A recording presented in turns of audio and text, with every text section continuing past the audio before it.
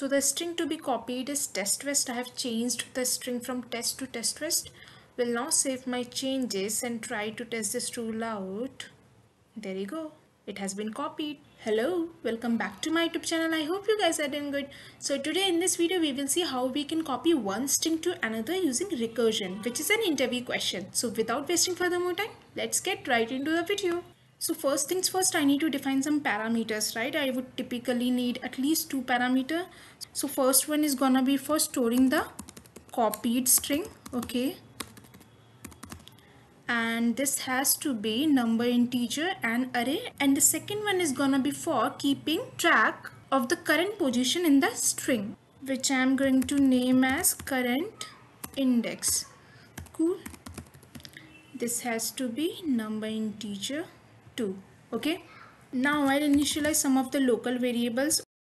This one is going to hold my original string, okay, original string, which is going to be, let's say, test. Okay, I'll just wrap it inside code function to convert each of its character into its Unicode codes. It is gonna split the string into an array of Unicode codes, and need to declare one more variable to increment the position by 1 in each call, to which I have to set the default value as it is going to be null in the first iteration.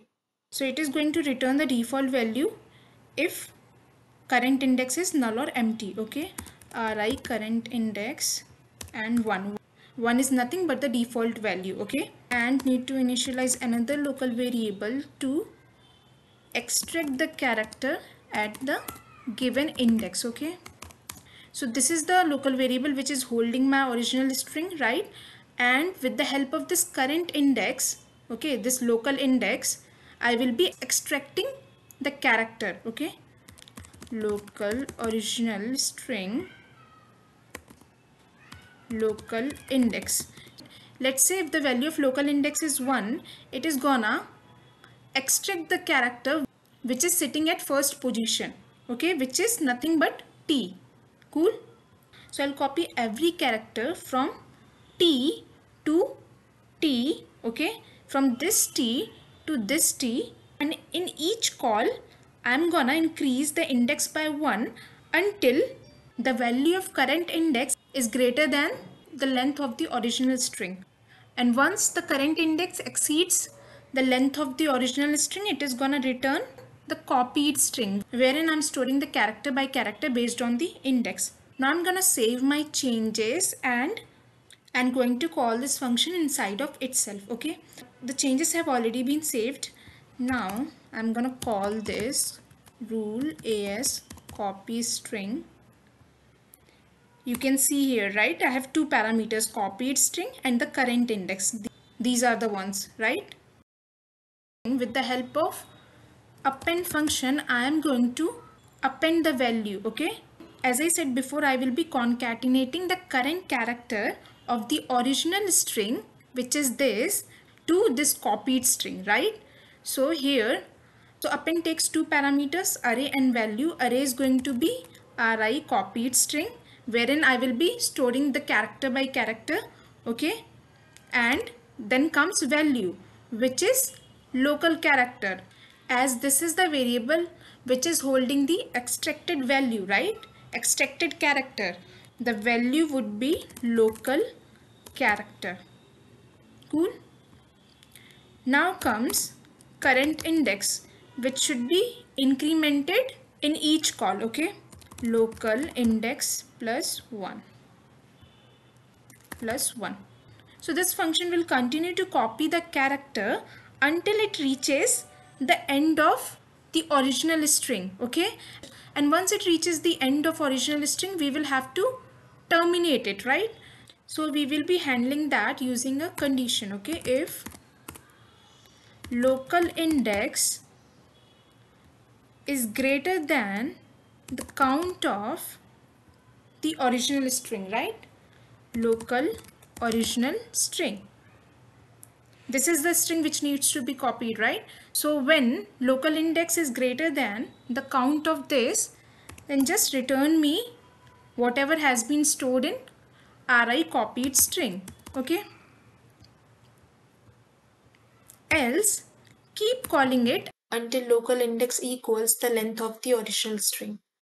And here this is something which needs to be handled as well, because when the value of local index becomes 5, it is going to throw us an error saying that invalid index, because it is exceeding the length of the original string, right, which is 4. And here when the value of local index becomes 5, it is definitely going to throw you an error. So here we will have to use the same condition. Okay, if I have just copied it, if local index is greater than count of original string, then just return empty string, else do this. Okay, let me quickly format the code and save my changes. Now if I try to test this rule out and see what it returns, it is returning me a list of number, which is nothing but the Unicode codes. Okay, I will just have to wrap this inside char function to convert these Unicode codes into characters. Okay, let me just test this rule out again. Okay, I will have to save my changes first. Test rule, there you go. I will use join array function to concat the elements into a single string. Okay, save changes, test rule. It's working as expected, right? Alright, so now let's take a moment to analyze what we have done up to this point. Okay, so see, here we have this local variable which is holding the original string. Okay, then we have this index which is getting incremented in each call. Okay, and we have defined the default value. In the first call it is going to be null, so it is going to use 1 as its default value. Okay, and then we have this local character which is extracting the character from this original string based on the index. Okay, and then we have defined the base condition. So once local index becomes greater than the length of the original string, it is gonna terminate this call and return me ri copied string, which is storing the result obtained from the recursive call. Okay, I have wrapped it inside char function because this ri copied string returns the Unicode code, as we have broken down this string, right, by converting each character of this string into its Unicode code. Now I have to convert it back to its character. So with the help of char function, I'm converting it back to characters. Okay, and then using join array function to concat all the elements into a single string. So now in the first iteration, the value of local index would be 1, as ri current index is null, so it is going to use 1 as its default value. Okay, it's 1. It comes here and checks if the value of local index is greater than the count of original string, which is not. It executes the else statement, wherein I am appending the current character of the original string to this parameter copied string. Okay, so here the value of local index is 1. It is gonna extract the character which is sitting at position 1, which is t. Okay, so t has been stored in this local character. Now I am using append function to append that character to this ri copied string. Okay, and here I am incrementing the local index again by 1. Now the value of local index becomes 2. So the value of local index is not greater than the count of original string. The condition becomes false again, and it executes the else statement, which is this. So in the second iteration, the value of local character is e. As the value of local index is 2, it is going to extract t and store that in local character. I am appending the value of local character to this ri copied string. So the current value of ri copied string is t and e, and the current value of current index is 2, as this is the second iteration. Now I am incrementing the index again by 1, which now becomes 3. Okay, so in here the local character is gonna hold s this time, right? For the third iteration, it is gonna hold s. The condition here again becomes false, and it is gonna execute the else part, which is this. Now appending s to this ri copied string. S has been appended, and increment local index again by 1, which becomes 4 now. Okay, this is my fourth iteration. Condition again becomes false, and this local character is gonna hold t this time. The value of local index is 4. So T is sitting at 4th position, right? So this is gonna hold T this time and appending T to Ri copied string.